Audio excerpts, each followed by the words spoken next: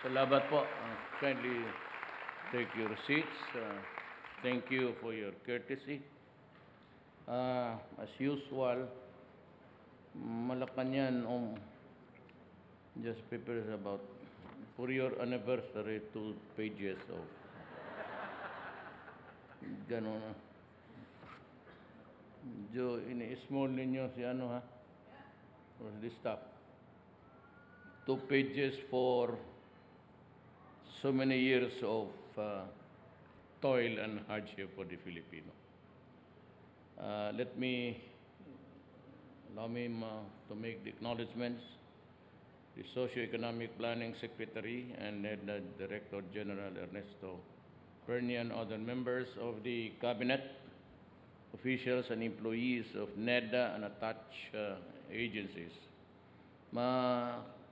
Kasama ko sa gobyerno, mga kababayan. I would be through in about a minute. Kanina pa sinabi ko kay Secretary Tugade, saan yung amoy na? Sige ako, inhale, exhale. May pagkain dito. Actually, totoo yan. Hindi ako nagbubulan ng publiko. Alam mo kasi, the soul is my article of faith in life. That I do not lie. Because I do not have the obligation to anybody to lie. So why should I lie and keep on lying to cover the lie? So, sa nanay ko marami. Pero sa tao, kaya sabi ko kanina, nagmamadali ako. Ang usapan kasi, there will be a simultaneous destruction of the imported luxury cars in Davao, Cebu, and Manila. Late na kasi ako, so lang ako ng gatas. Tapos may naamoy ako na, ito bang amoy na yan pare sa amin o sa inyo? Oh. Kasi kung ilang beses na inyo narinig ako mag-speech. Total, alam namin yung ginagawa ko. I, like you, we are all workers of government. No special significance is attached by just placing this officials of government. We are all workers of government and we work for the people. Kaya nung si Bato, pinawagan ko last week, sabi ko, you place there another notice sa casinos lahat na workers of government are not allowed inside the casino. That is not my rule. That was the rule of Marcos, which I think is appropriately also suited for all times. So nilagyan ko, sabi ko, lagay mo lang dyan, workers of government. Sabi pa to nito, Bato, palimba sa police. Eh sabi niya, yung official, sir. Putang. Kaya lumalaki ang mga ulo niyang yawa na. Official. Tayong lahat, trabahante sa gobyerno. So, well, I expect everybody to just honor it. I said, it's not my rule, it's Marcos's era. But it would be good as any other time to remind you that it does not look good. So, I may just opt to say something also from my heart. I am not into politics. Let me be very clear on this. I'm not up to even as a kagawad, barangay kagawad. But just the same, let me all remind you that I was elected by the Filipino people. I was not a candidate of any politician. As a matter of fact, I could only count by the fingers of my hands ilan lang, I think Abet Garcia of Bataan, Aimee, nobody from Cebu, not even a barangay captain. In Mindanao, it was Subiri, and there's another lady governor which I cannot mention kasi mahal ko siya.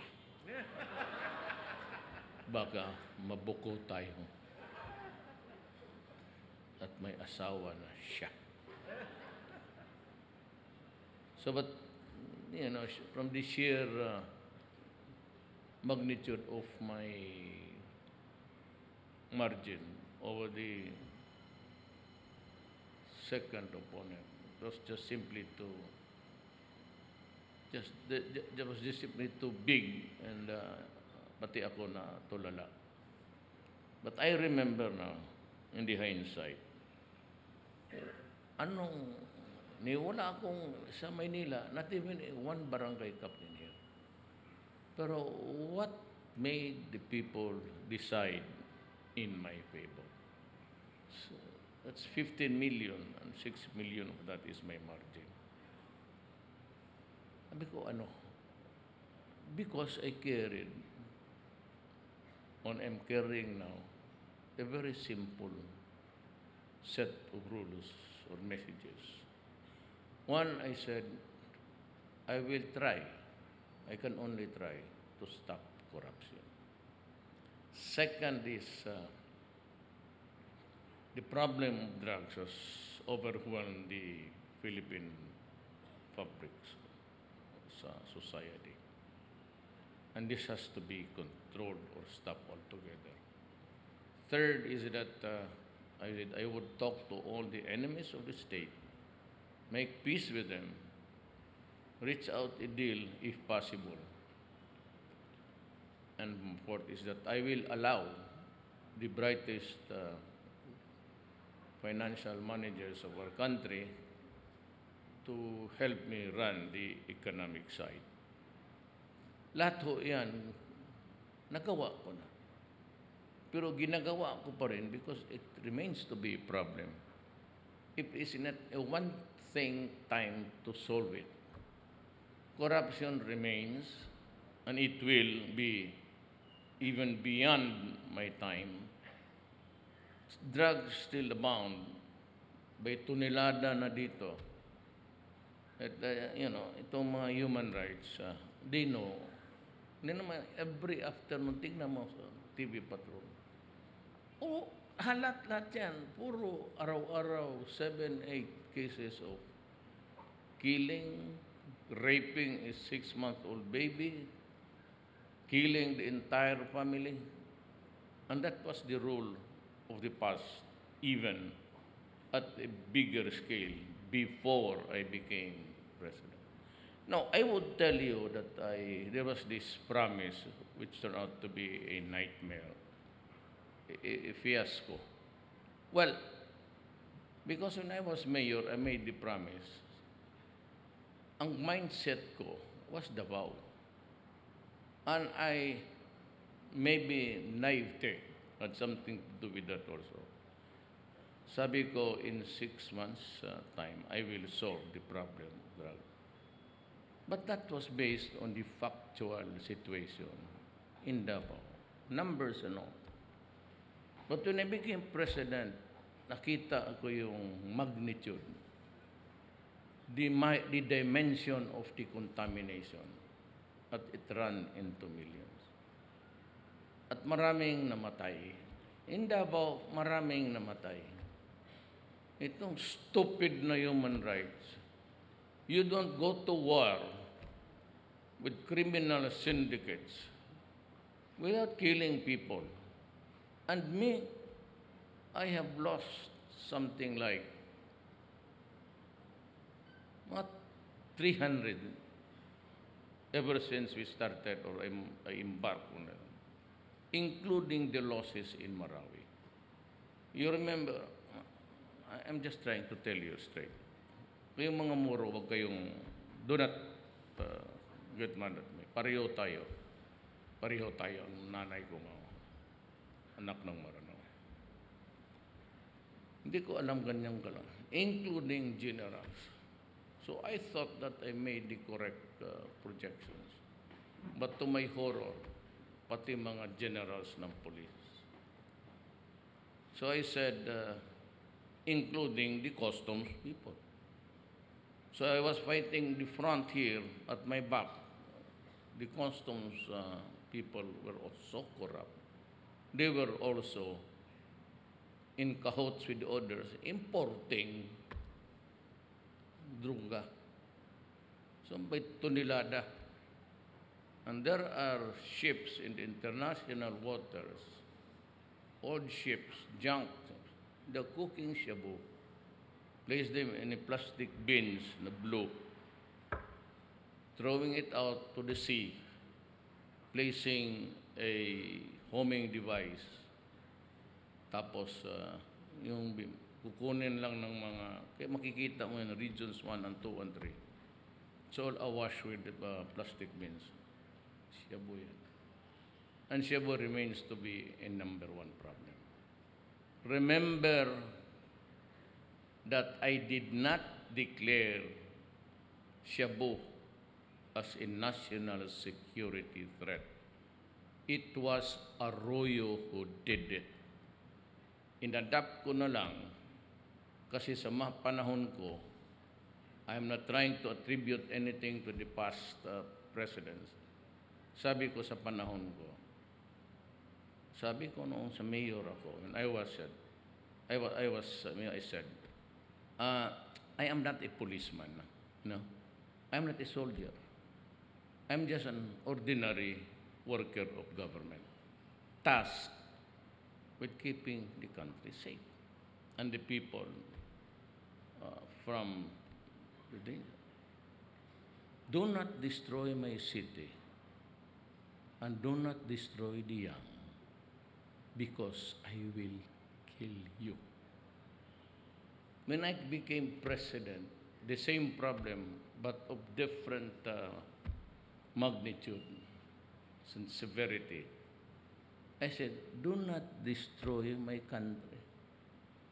I'm just trying to build a country, freed from any of those painful experiences of other countries.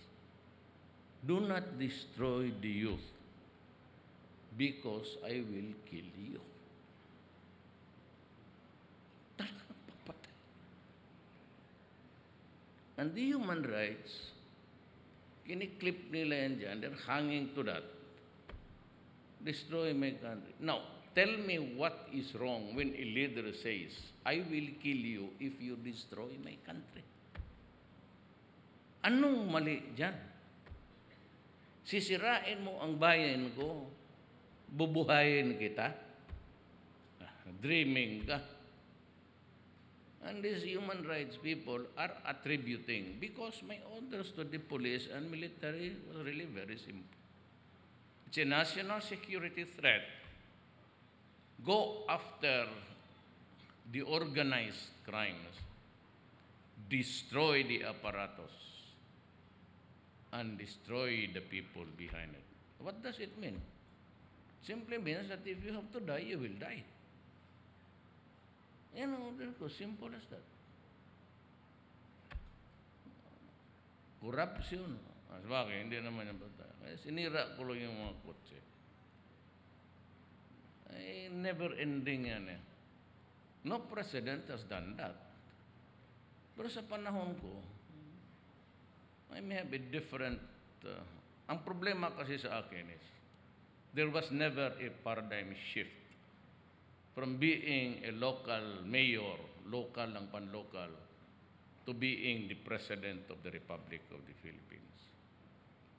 Ang bunganga ko, pati yung mindset ko, is all about mayorship. I look at the Philippines as a city, with all the attendant problems of a country and city, almost similar. At ang bunganga ko, bastos daw. Totoo yan. Bastos talaga ako. Wala akong breeding. Wala akong, hindi naman ako manok na binibreed doon sa amin eh. Pinalaki lang ako ng nanay ko ng ano. At sabi, Tugad here is our class valedictorian sa law school. Eh ako, it took me 7 years. Tugado got the 90s. Yung mga 70, 75, 77, amin yun. We were never groomed to be a top-notcher. Sabi nila si Duterte hindi daw statesman. Kasi hindi pwedeng magpresidente bastos ang bunganga. Kaputang yan. Akala ko ba sa College of Law ako, wala namang subject na statesman, how to be a statesman or a son of a bitch. Pareho lang yan sa akin. So, pasensya na ang Pilipinas, and I do not really mince words. Kung sinabi kong gano'n ka. Kasi sa law school kami, gano'n ako. You are happy with my language. Kaya mag-usap kami noon, I tend to forget my Tagalog. Kami kalaking Davao, melting pot eh. Yung taga Davao, alam niyan. It's a melting pot. So nakakaintindi ako ng Ilocano, nakakapagsalita ako ng daw ng Ilonggo, ng damo sa Davao, nakakapagsalita ko, pati yung intonation. Nakakaintindi ako ng Tagalog, pero itong minsan Tagalog, may nagtatagalog ako, tapos hinahanap ko, ano kang Tagalog, ditong putang ng ano nito. Ganon, sinaw. Kasi yung mga flashy cars, sinaw. Kanina, nangutang ina, may media. Sabi ko masyadong sinaw yung kutse kasi, mga sports car eh. Sabi ko, sinaw. Ano kang Tagalog, ditong putang inang sinaw na ito? Sabi nila, ano ganyan? Yung Tagalog, makintab. Ang problema kasi nito ang mga Tagalog, ayaw matuto magbisaya.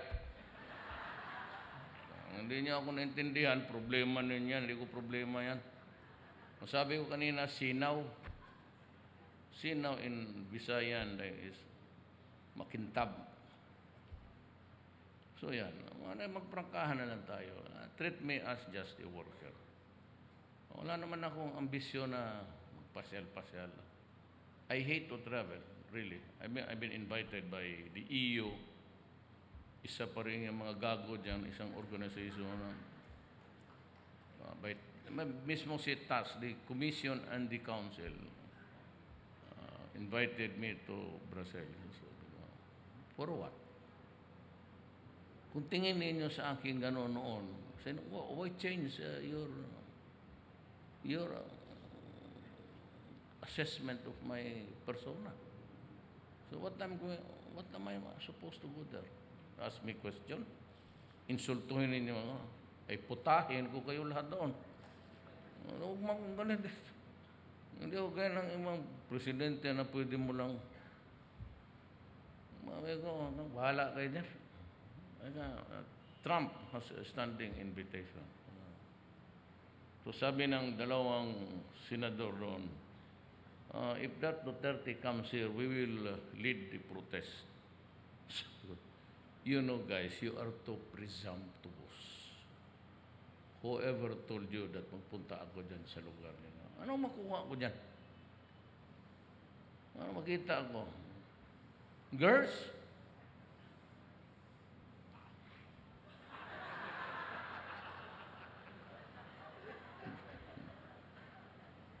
Unlike the Filipino. Totoo. I'll just be frank and with the public. Congressman ako. Muntay. Pagkatapos gabi, babaan na yung mga gago dyan sa Congress. Nganap ng babae. Ako, faithful ako sa Pilipinas. Kasi yung sa malayo, maganda. Exotic eh. Hindi mo nakikita. Pati paglapit mo, queer na ang amoy. Balik tayo sa kwarto. At saka, faithful ako.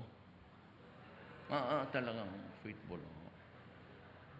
Faithful ako sa Pilipinas. Marami lang sila, pero faithful. Hindi mo kailangan isa lang.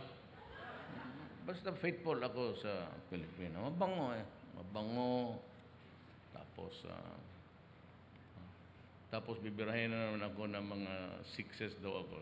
Maya matignan mo magpo. Hindi ka pala makasabi ng totoo dito. Eh kung malaman ko na sirado, hindi na ako pumunta dito. Control my mouth. Totoo man. So yan. Dito sa panahon ko, I have a standing order to the cabinet na puro bright man kayo, Pernia, UP, Ugadi, Dominguez is the finance, kababata pa yan. Kindergarten to college, valedictorian yan. Bit Aguirre was, cum laude natin ba si Bit? Cum laude.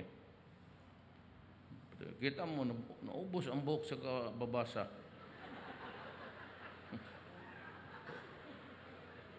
Sinabi ko sa kanya, huwag mong sobrahan. Kita mo, tupi na. Lahat yan. Si Lorenzana, Defense Secretary. Sabi ni Kibuloy, yun, the evangelist guy on TV, taga-pikit yan sila, Cotabato. They're Ilocanos, but Mindanao yan sila.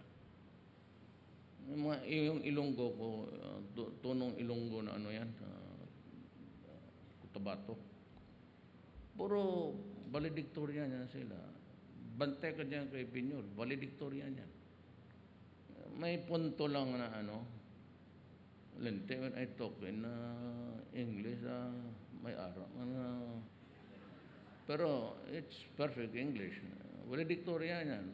May regional tuwang. Pero puro bright yan. Kaya I am sad and I am happy.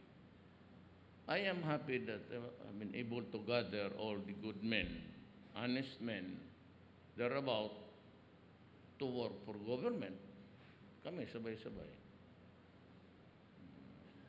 Pero ang happy ako dyan. Sad lang ako kasi nakikita kong itong mga bright sila. Utusan ko lang. Ako yung 75, gawin mo yan. So, I just gave them 1 month. Important papers, 1 month. Kayong mga directors listening to me now, be careful. I have fired so many. You are supposed to do it in 15 days. The local executives who are drafting the executive order will be given only about 3 days lang. That's the maximum. Kasi mag-apply ka ng business permit, it takes almost eternity. Sit on it, tapos so dyan ang corruption. Kung sa dami ako mayor noon, 3 days, lalabas yan. Huwag ka na mag-follow up. Tapos punta ka doon sa engineer. Hindi mo makita ang mga... Alam ko, kasi 23 years ako mayor eh. Sabi ko, nandiyan ka sa opisina mo. I suppose that I would want you to be the first and to last. Huwag mo akong pakitain na magdaan ako dyan, wala ka dyan. Magtiis ka. Kung hindi mo magtiis, maghanap ka ng ibang trabaho. If you want an assignment, iba, okay. Ngayon ako, para walang 3 days.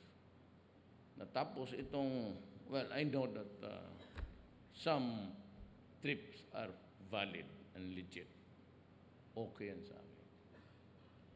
But kung mag-travel ka almost 22 times, 12 times, every month, tapos lahat na lang ng convention, pati yung mga seminar, may conference sa climate change sa South America. Nandoon ang buang. Tapos may climate change sa Brazil, nandoon na yung tunto. Pagka sa Amerika, New York, climate change. Sige, lahat ng climate change. Ang putang ina niyang bagyo, hindi na tumihinto doon sa climate change.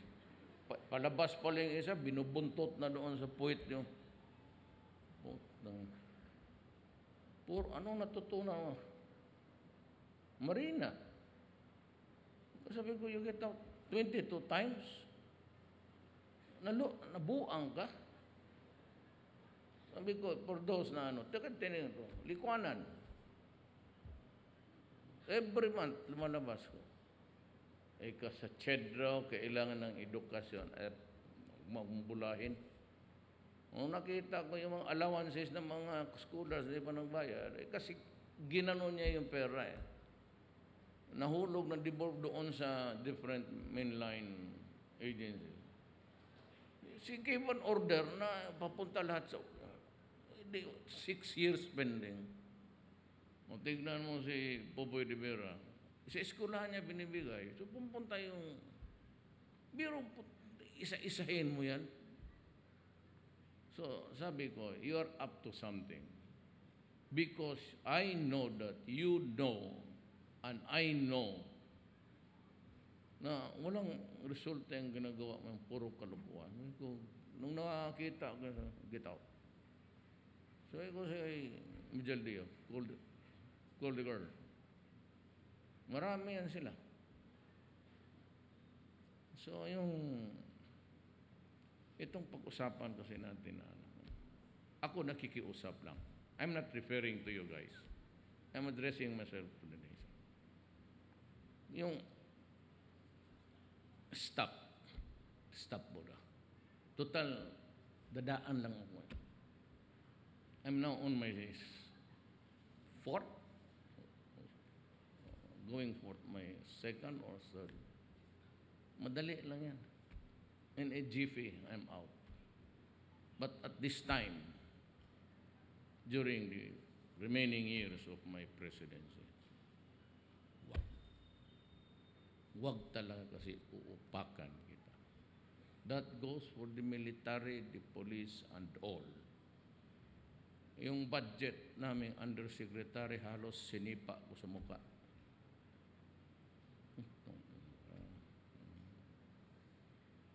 Just fired him. Yung undersecretary ni Juk.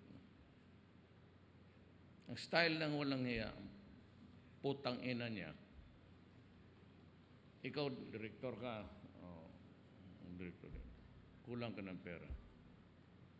Kausap siya doon sa lakarin niya doon sa budget.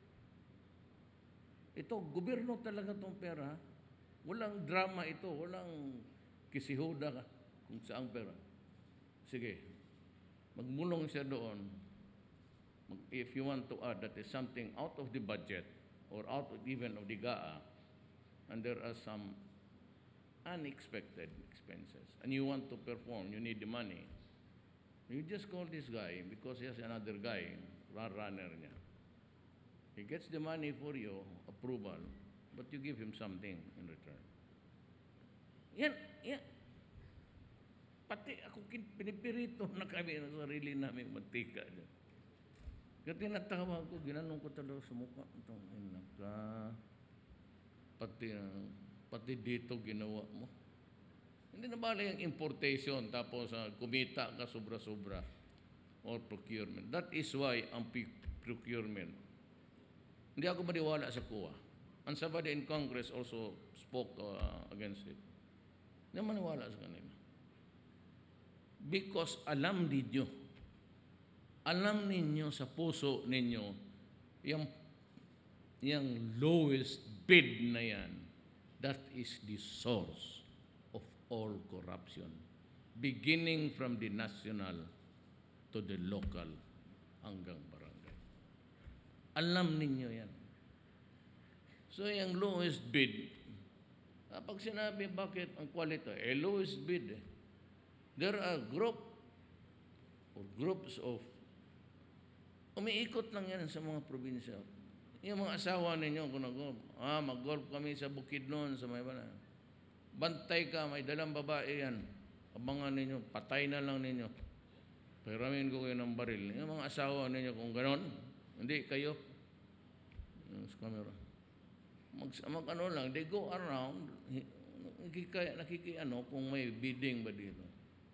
Grupo yan. At dadive yan, ang isa. May singit, magdadive yan uli. Kung may magsingit pa, dive diretso. Hanggang mag-surrender kasi hindi na kaya. 100 million. May mag-dive yan ng 60, 70. Ilan naman ang always mga 5%. Ito mag-dive.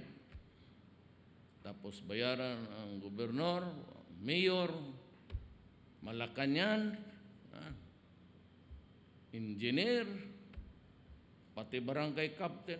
Hindi ko malaman kung bakit kasali sa bigayan.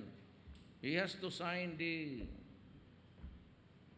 documents sa completion of projects. Marami nang niluto na barbecue, malakas na masyadong amoy. Wala pa akong kain, totoo lang. Baon ko, kinuli lang. O yan.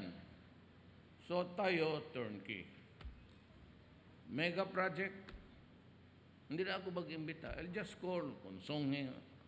Of course, it will also deny the small ones of making it life more easier for his family. But kasi ganun, sanay gusto kong tumulong na medyo angat lang ng konti. In the process, yung baka, it might just add to the middle class, growth of the middle class. Pero kung kasi gano'n, no, so turnkey ka. O how much pa?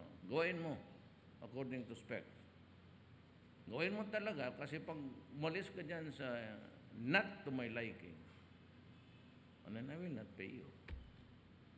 So kung ikaw yung magtrabaho, bakit mo bastusin mo yung project mo para hindi ka mabayaran? Eh, mga milyon yan. Kaya ito malalaki, sabi ko, huwag na yung maliliit kasi corruption lang ang lalabasan dyan. Na ito ngayon sabihin, paano yung lowest bid? Swiss challenge na lang, kung gusto mo. You go to Swiss challenge. Yan ang mabibigat. Pati dito sa baba, I don't know, but COA seems to be adamant on it. But I'm telling the Congress, I will not follow you. Pagkagulo tayo magbahala, magdemanda kayo. Total, sabay-sabay na sila sa human rights. Magpakulong ako. Yung human rights, baski International Court of Justice, bigyan lang niya, saan niya ako i-detain? What prison, federal facility? Just to make sure that the rules are followed. Number one is the conjugal visits must be honored. At saka yung conjugal visits, hindi lang dapat isa ang allowed. Malundli man yung iba, di siyempre, kung nasa Amerika, pumasayaan ninyo. Itong akin, mga 4 siguro. Ito. Yung mga 6s dyan sabihin, totoo yan. Kailangan ng katawan yan. Even the presidential debates, I was asked, Mr. Duterte, marami ka raw extra fling sa marital indiscretion. Anong sagot ko kay Luchi? Sabi ko, ma'am, biology lang yan. Sabi ko, bakit ikaw? So, sabi, bakit ikaw? Wala kang biology?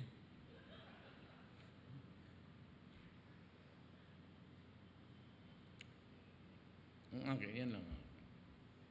Just stop. Now, I was in Davao last week. Stayed there for so many days. And there was a JICA assistance. Binigyan nila ang Davao ng Montero police car. Napakaswerte ng mga pulis. Ako sa totoo, ma'am, kaya taga Davao, sabihan ninyo sa kanila, pick up lang ako. 1988, naging mayor ako, pick up ako. Hanggang ngayon, pick up lang ako. Itong mga pulis, tangina Montero, luxury cars. Kaya nandoon ako, nandyan yung JICA. I remembered, kasi hindi ako, ayaw ko yung barat eh. Pag magbili ako ng kotse, Isuzu or Hilux, Toyota. Kaya yung mga police cars ko na binili ko, when I was on my 5th year as mayor, nandiyan pa. Ngayon, dagdagan. Pero I said something there that, kasi nagbili ako minsan, iulit ko lang ito, yun ang sinabi ko sa custom. Hilux, yung first delivery was 10 units. Ayaw ko ano nakain ng pulis na ito. Official pa naman. Gidriban, tapos binunggo. 1 week after delivery, gano'n yung Toyota dyan sa Claveria. Binunggo dyan sa island na umiyak talaga ako kasi yung sinaw nga. Kasinaw nung bago pa ito. Ang putang inang pulis na to. Kaya may sinabi ako sa kanila. But it bears my picture. Yung sinuot ko sa Marawi. But I'd like to address myself again to the Moro community.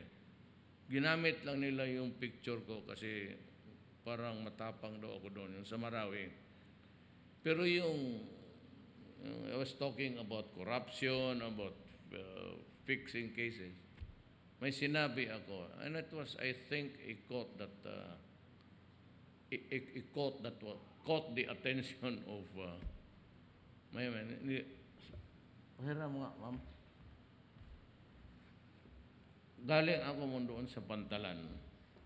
Ito yung kapitan sa Pangulo, totoo. She is a graduate of Annapolis, si China. Nagkakapitan ito ng barko. Siya yung dadala ng China kasi maliit yung singkit. Ito manahiya ang tago.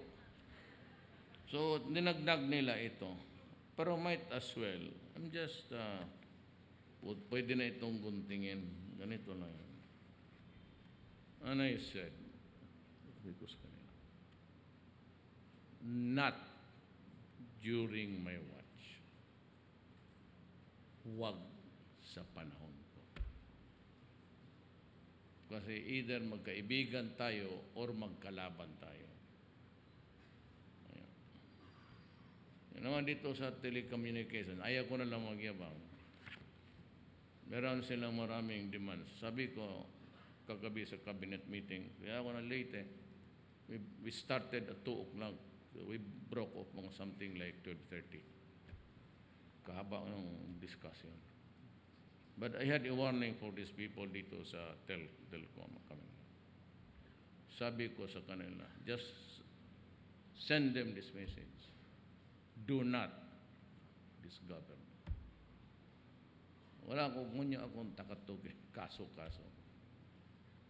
Maya-maya magdating yung BIR, it will start to audit you during the first year of your business. Haras, no? Kung magnanakaw ka mo, sino mo na hindi nagnakaw dyan sa kanila? Wow. Sila.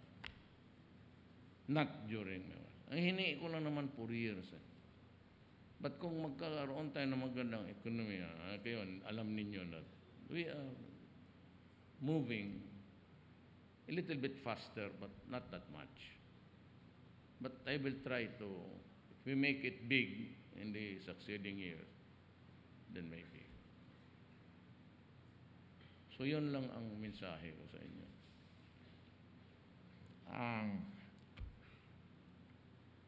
Ang problema kasi baka nandito yung sumulat ma-insulto. So, as a product of a co-worker sa ating gobyerno, bigyan naman importansya baski speechwriter lang ito siya. I am happy to join you today on the occasion of NEDA's 45th anniversary. This is a celebration of the dedication and commitment of the hardworking men and women of NEDA in shaping our country's socio-economic agenda in the past 4 decades. As the primary agency tasked to oversee the Philippine Development Plan 2017-2022, NEDA will play a crucial role in our medium-term vision of turning the Philippines into an upper middle income economy by year. Quite ambitious 2022. Baka sakali lang. In the fullness of God time, baka makachamba tayo. I am optimistic that we can achieve this goal because of the professionalism of our NEDA officials and personnel. Your accomplishments in the past year and a half speak a lot about your skill and competence to fulfill your mandate. In streamlining the guidelines in the processing and approval of flagship projects, the creation of a task force to ensure the timely implementation and integration of the 15 regional development plans into the PDP are just some of the undertakings that uphold the integrity and efficiency of our national development agenda. We will build on these gains by boosting development in the regions. We will create more jobs, improve social services, encourage innovation, and connect the country to growth centers by aligning regional plans with our national development agenda. Indeed, we have a bright future ahead, and I count on NEDA to never waver in supporting government's middle-term and long-term socio-economic agenda. Always uphold good governance in the civil service as you provide direction of the formulation of our economic policies. As we celebrate your accomplishments and look forward to a brighter future ahead, let me ensure that public interest remains at the heart of our government plans, projects, and programs.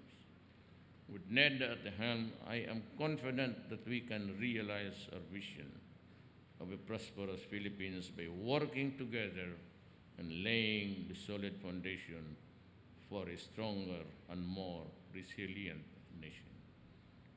Thank you at mabuhay kayong lahat.